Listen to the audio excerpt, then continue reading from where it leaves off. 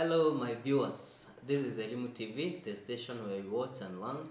I'm your tutor Mr. Mangi Francis, and I'm taking you through Chemistry Form 2, Structure of an Atom, and basically we are going to construct the periodic table, and we'll also be able to look at the groups and periods that are there in the periodic table. So please do stay tuned to Elimu TV throughout the lesson. Once again, what are the goals of this lesson? Construct the periodic table, and number 2, name the groups and periods in the periodic table. So this is what we refer to as a periodic table. Basically it contains, or it consists of 118 elements which have been classified or grouped according to their chemical and physical properties.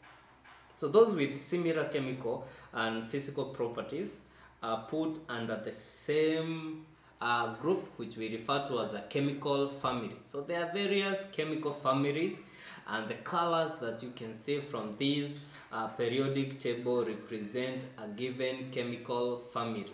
We'll look at that into details in the lesson that follows. So since we have just introduced ourselves to the first 20 elements, so we'll construct a periodic table that will involve the first 20 elements, and we will be able to understand how this has been achieved. So this is a periodic table for the first 20 elements that we are going to construct. So for us to be able to achieve this, it is important for us to remind ourselves the first 20 elements. Previously, we have introduced ourselves to these elements. 1, we have hydrogen, helium, lithium, beryllium, boron, carbon, nitrogen, oxygen, fluorine, and nitrogen. And we have come up with a way that we can simply remember these first 20 elements. So it is important for us to be able to do what? To be able to look at the electronic arrangement of these elements. So we have the first energy level having 2 electrons maximum, and we have the second, third, and fourth energy levels having a maximum of 8 electrons. So we basically arrange them in order of the 2 rules that we mentioned previously, octet and duplet rule. We have atomic number 11 to 20. Remember, these elements are arranged in order of their atomic number. So we have sodium up to calcium, and we have the electronic arrangement having 2 in the first energy level, which is complete. We have 8 in the second energy level, which is also complete, but the third energy level electron varies. That is, it increases by 1 as the atomic number increases up to number 8. When that energy level will have the maximum number of electrons that it can hold. So basically, we have arranged these elements in order of the atomic number. Once again, atomic number, number of protons in the nucleus of an atom. A number of atoms are equivalent to the number of electrons. So for us to be able to achieve, or to be able to construct a periodic table for the first 20 elements, let's try to look at the following activity number 1. So arrange the elements with the same number of electrons in the outermost energy level in the same column.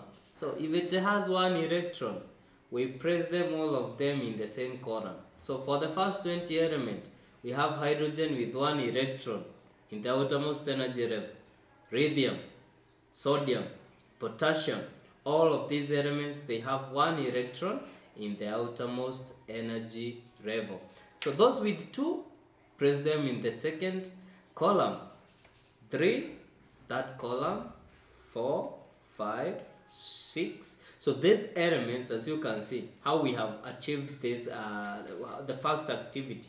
We are arranging those with the same number of electrons in the outermost energy level in the same column. We also have number 7 with 7 electrons in the outermost energy level. And for the first 20 elements, we have fluorine and chlorine. We also have helium with and neon. Look at this number of this group For the first 20 elements, you realize that helium has been placed in the same group with neon. So what are the results of this table? When we merge the tables as we have disarranged them, you realize that we come up with a table that looks as shown. So the first column, we refer to it as group 1, and we use Roman numbers to represent these numbers. So we have group 1, 2, 3, 4, 5, 6, 7, 8, having 1, 2, 3, 4, 5, 6, 7, 8 number of electrons respectively. But we have helium, which has 2 electrons in the outermost energy level, but it is not placed in group number 2. Why? It is stable in the outermost energy level. So it is placed in the energy or in the column where we have elements with the same with a stability state. That is, number of electrons in the outermost energy level is maximum. So activity 2, or we can as well as attempt this, we arrange elements with the same number of occupied energy levels in the same row. So if it has 2 energy levels, for instance hydrogen and helium, they have 1 energy level, therefore we put them in the same row. We have 2 energy levels, for instance lithium, beryllium, boron, carbon, nitrogen, oxygen, fluorine and neon. These elements have 2 energy levels, so we place them in the same row. The same happens to sodium, magnesium, aluminium, silicon, phosphorus, sulfur, chlorine and argon, because they have 3 energy levels. And we also have calcium, which has got 4 energy levels, so we put them in the same row. So when we merge the 2 tables, the result of the 2 tables is as shown. That is, those with the same number of occupied energy levels, same row. The rows are what we refer to as periods. So for the first 20 elements, we have period 1 with hydrogen and helium, period 2 with lithium starting, period 3 with sodium, and period 4 having 4 occupied energy levels with potassium and calcium.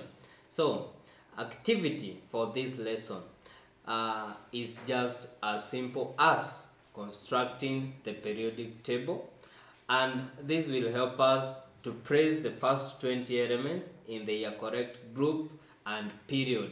So did we get to understand the concept?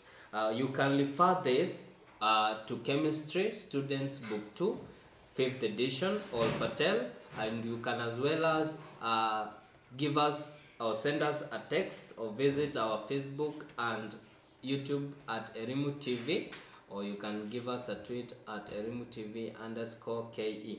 Once again, I'm your tutor, Mr. Mangi Francis, and stay tuned to the lessons that follow. Thank you.